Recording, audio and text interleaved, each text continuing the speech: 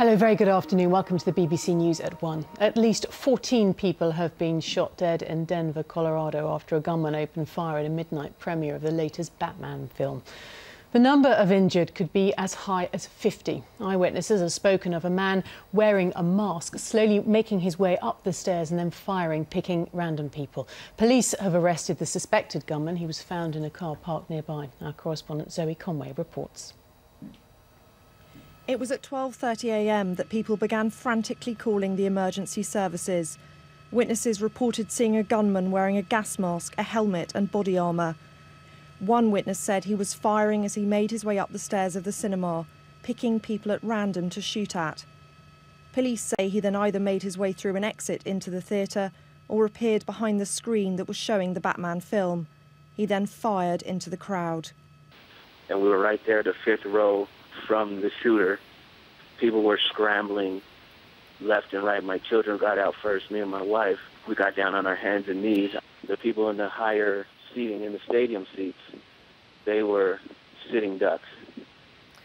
We proceeded to get out of there as quickly as possible.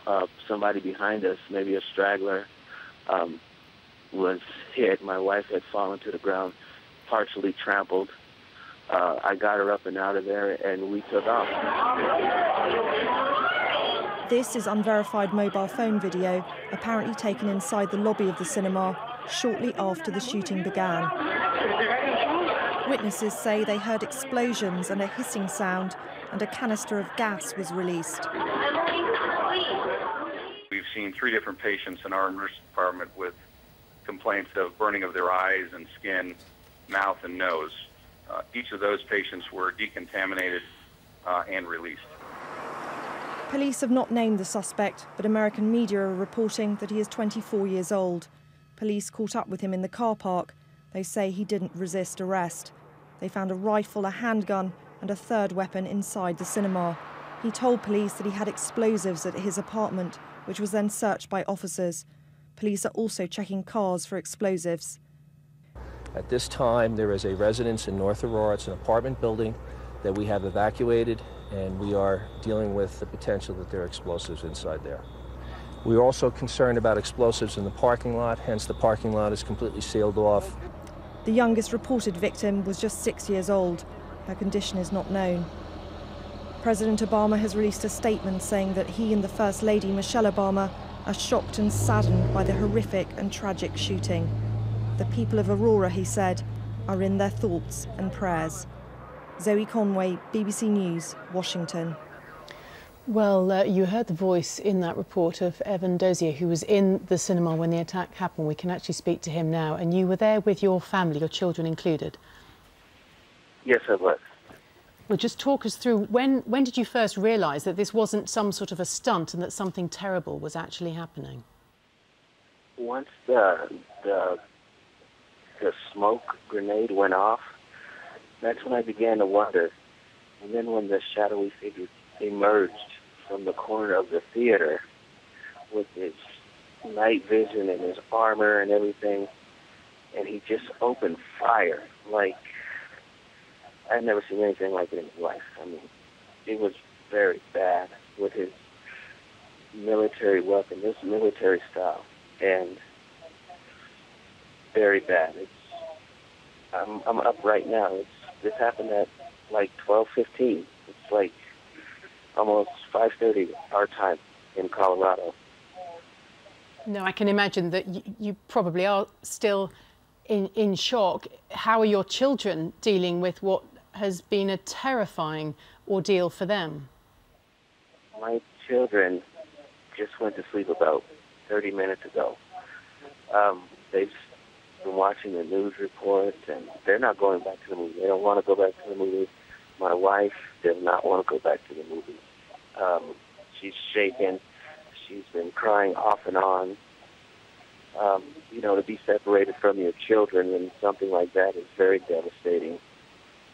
And then to be reunited with the children, and we're all left with questions of why. Why did this happen? What is so bad in this world? I mean, I know the world is in a bad economy globally, but to take this many lives at a movie theater, who does that? Evan, I don't know what to say. no, Yes, and I'm sure that a lot of people will be echoing those thoughts right now. Thank you so much for joining us. We'll let you get back to your family and hopefully get some support in the coming days. Now, I've just got some news breaking now because the police are releasing the name of the gunman and they have named him as James Holmes. And that has been that's come in from the ABC News network via, of course, the police. We can join our correspondent now, Kim Casas, who's with us. Reaction from the president to these events, and of course that news just coming in now, confirmation of the gunman's name, James Holmes. Is there any more information that you have been receiving, Kim? Well, President Obama was woken up at dawn here in Washington by one of his national security advisors, John Brennan, who informed him about the shooting just a few hours, about 3 or 4 hours after it had happened. We heard there in this report from our colleague Zoe that President Obama has called for unity at this time of tragedy. He has, of course, expressed his shock at what had happened, but it's always good to know that this call for unity in the United States, for all American people to stand together as a family at a time when the country is divided in the midst of a very acrimonious political campaign ahead of the presidential election. We also heard from Mitt Romney, President Obama's Republican rival, who's also calling for everybody to come together, calling for the gunman to be brought to justice as soon as possible. Now, the police are still investigating this, of course. Details are still emerging, but as you noted there, they've released the name of the gunman. They also say that they believe that he acted alone, but they are still investigating. And crucially, they say that they believe this is not connected to militant terrorism, as we have seen sometimes in the past. These shootings happen in the United States. The latest, this is possibly the worst one, though, since the Virginia Tech shooting on the university campus in 2007, when 32 people were killed. OK, Kim, thank you. OK, well, in today's other news, fierce fighting